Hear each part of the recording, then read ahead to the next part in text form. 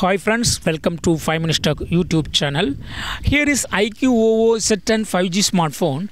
In this video, you will learn how to change notification bar in your phone iQOO Z10 5G. First of all, learn what is notification bar. See here. This is the notification bar. Okay. See. This is the notification bar. Okay, if you'd like to change or customize notification bar, just go to the settings of your phone first. Go to the settings, then go to notifications and status bar and click on status bar. Okay, so here you will have notification method. Just click on it. As of now, notification method is set to icons. If you would like to set to number, yes, it will be set to number, so that see the changes. Here it is changed to number. Okay, 2 number of notifications have been received. Okay, if you would like to choose no notification, just click on none, so that notification bar will not show any notification. Okay, so here I would like to set it to the icon itself. Okay, this is default one.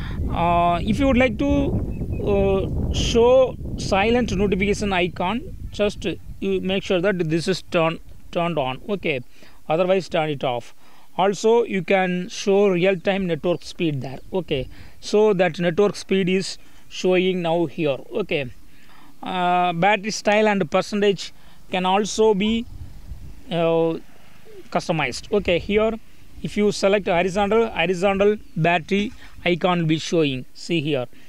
If it is circle, see, wow, it's very nice. So I keep it in circle now. Okay, so in this way you can easily change a battery. Then battery percentage, don't display is available here. Don't display means battery percentage is not displaying as of now. Okay, how much percentage is available is not showing. If you would like to get it, yes, click on it, so that the 57% is now showing outside the battery icon. Okay, so in this way also you can change or customize battery percentage as well. Okay, so in this way you can easily change notification bar in your phone iQOO Z10 5G. That's all friends, thanks for watching. Bye.